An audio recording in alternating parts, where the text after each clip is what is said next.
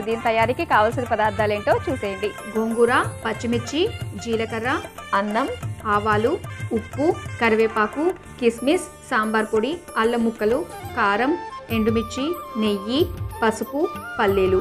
Okay, నేను తీసుకొచ్చేస్తా.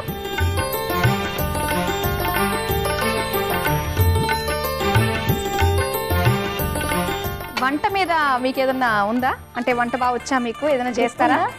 Non veg మీద grip ఉంది. ఓకే, నెయ్యితో చేసుకుంటున్నాము. ఇలా పూజలప్పుడు మాత్రం నెయ్యికి మంచి ఇది ఉంటుంది. సో ఆ రోజుల్లో నిజంగా జగ్గయ్య గారు కంచు కంఠం జగ్గయ్య గారు అంటూ ఉండేవారు కదా. ఇండస్ట్రీలో కూడా నేను స్టార్టింగ్ స్టేజ్లో ఉన్నప్పుడు కూడా వాయిస్ విన్నప్పుడు ఎక్కడో విన్నాము ఈ వాయిస్ని, ఎక్కడ అని చాలా మంది క్వశ్చన్ వేస్తూ ఉండేవాళ్ళు అండి. ఆ టైంలో నాకు చాలా హ్యాపీగా ఉండేది. ఇప్పుడు ఇంకా కూల్, చాలా సౌమ్యంగా మాట్లాడుతున్నారు మీరు. ఒకవేళ కోపంతో మాట్లాడితే మాత్రం ఆ స్థాయి చూడొచ్చు. ఓకే, నెయ్యి కరిగిపోయింది కదా. ఇప్పుడు మనము ఫస్ట్ గోంగూర వేసి వేయించేసుకుందాం.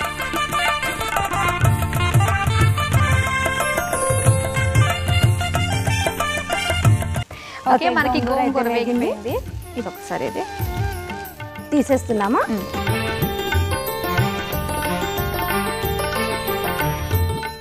ఓకేనా. గోంగూర ముందుగా వేయించేసుకొని అది నేతిలో వేయించేసుకొని పక్కన పెట్టేసుకున్నాం. ఇప్పుడు ఇంకాస్త నెయ్యి వేస్తున్నాం.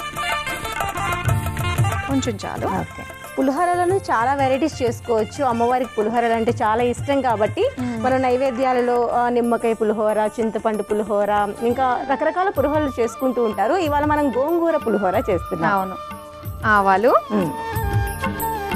అలాగే జీలకర్ర ఒక అర చెంచా, దాంతోపాటు పచ్చిమిరపకాయలు ఒక 4 పచ్చిమిరపకాయలు చిన్న చిన్నగా, అలాగే 2 మిరపకాయలు 4,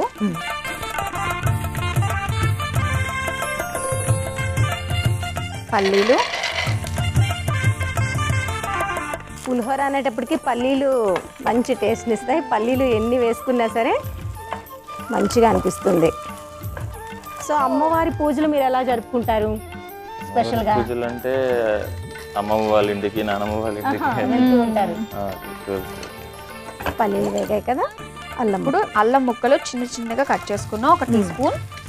అలాగే కరివేపాకు, ఓకే, తగినంత. నేను అన్నాను కూడా చూసి ఇప్పుడే వేసేస్తున్నాను. ఉప్పు తర్వాత కావాలంటే చూసుకుని వేసుకోవచ్చు. సో ముందుగా నేతిలో వేయించుకున్న ఈ గోంగూర ఇది కూడా వేసుకుని ఒకసారి కలిపేసే. అలాగే కారం కూడా వేస్తాను. కారం కూడా 1 టీ స్పూన్. అలాగే పసుపు. మొత్తం మీద మీరు ఇండస్ట్రీకి వచ్చారు, మరి మీ మమ్మీ రియాక్షన్ ఎలా ఉంది? వద్దు ఎడ్యుకేషన్ ఇంపార్టెంట్ కదా అని చెప్పేసి అన్నారు. మమ్మీకి పోలీస్ అవ్వాలని ఇంట్రెస్ట్ ఎక్కువ అండి. నేను ఓకే, బట్ ట్రయల్స్ కూడా వేసాను నేను. బట్ ఇప్పుడు అయితే హ్యాపీ మమ్మీ డాడీ ఇద్దరు. వాళ్ళు చూసి. సో మీ నాన్నగారు ఏమంటున్నారు? ఆయన ఫస్ట్ నుంచి కూడా ఇంట్రెస్ట్, ఆయన కూడా ఆయన గైడెన్స్ ఇస్తూనే ఉంటారండి నాకు. నువ్వు ఇలా చేయాలి, అలా చేయాలి, లుక్స్ అలా ఉండాలి, ఇలా ఉండాలి అని. ఓకే, దసరా కాబట్టి ఈ 9 రోజులు దాండియా నైట్స్ కండక్ట్ చేస్తూ ఉంటారు కదా మన హైదరాబాద్ లో. సో మరి ఎప్పుడన్నా వెళ్ళారా? లైవ్ ఎక్స్పీరియన్స్ ఎప్పుడైతే చేయలేదండి. ఎప్పుడు చేయలేదు. ఇప్పుడు ఓకే, ఎందుకు చేయలేదు? అంటే మీరు కొంచెం రిజర్వ్ గా ఫీల్ అవుతారా వెళ్ళి చేయడం? అదేం కదా. ఓకే ఓకే, గోంగూర కాస్త ఇందులో ఫ్రై అయిపోయింది కదా. ఇప్పుడు సాంబార్ మసాలా, సో అది వేసి కలిపేసుకున్న తర్వాత మనం రైస్ వేసుకుందాము. ఓకే,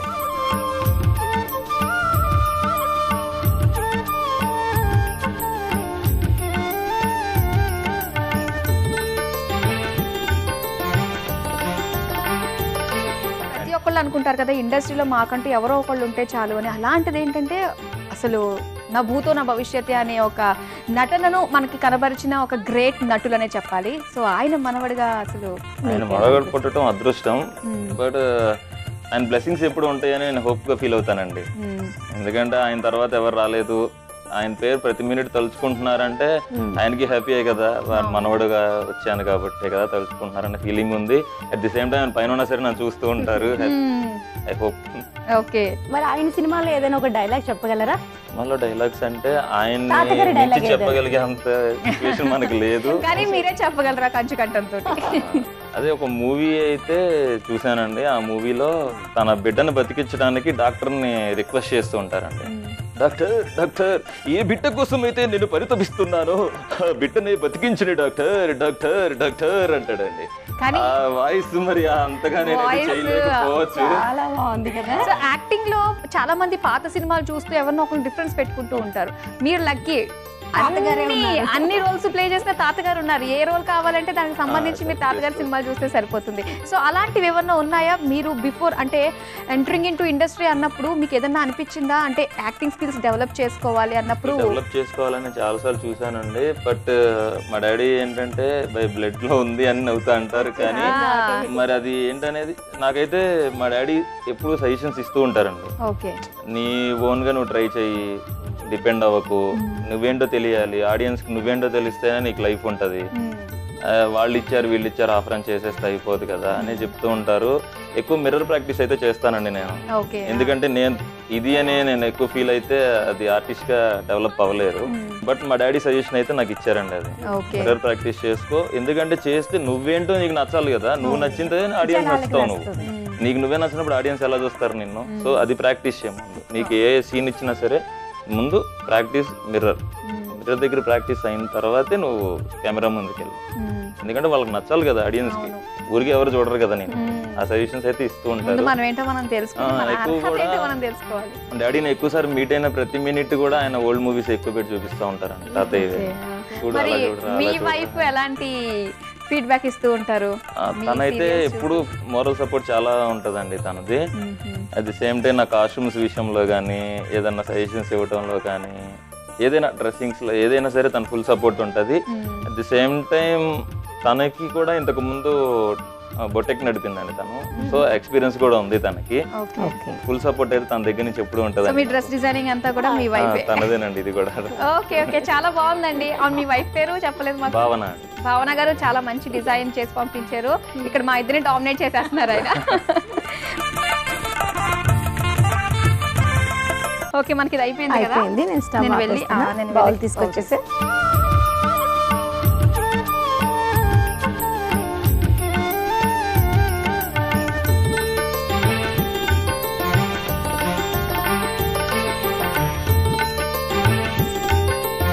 సో దీనిపైన మనం కొంచెం కిస్మిస్ వేసేస్తాం.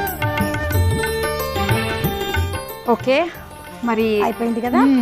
గోంగూర పులిహోర రెడీ అయిపోయింది. సాత్విక్ గారు ముచ్చట్లు చెప్తూనే మన రెసిపీ కూడా ప్రిపేర్ చేసేసుకున్నాము. మరి అమ్మవారికి నైవేద్యం పెట్టేద్దామా? పెట్టేద్దాం.